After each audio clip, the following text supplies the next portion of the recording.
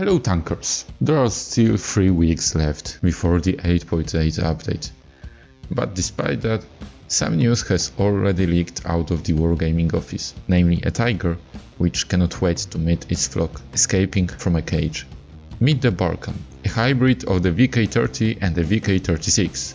You can lure it into the hangar with a paid March Battle Pass, Operation Desert Gold, and, like any Battle Pass tank, it will get a legendary skin and a body kit. He will inherit the tower and the gun from his father, and the armor with dynamics from the dad.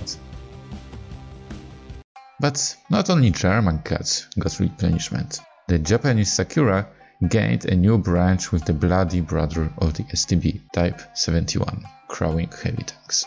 Its exact stats are unknown, but it will have a decent TPM gun, a strong forehead and a good dynamics for a heavy tank, most likely similar to a Chieftain or the IS-4.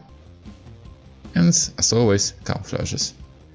There will be several of them, 4 from the Battle Pass and 3 event ones. This one is even animated. The YouTuber battle icons can now be viewed closer, though the teams are still not revealed.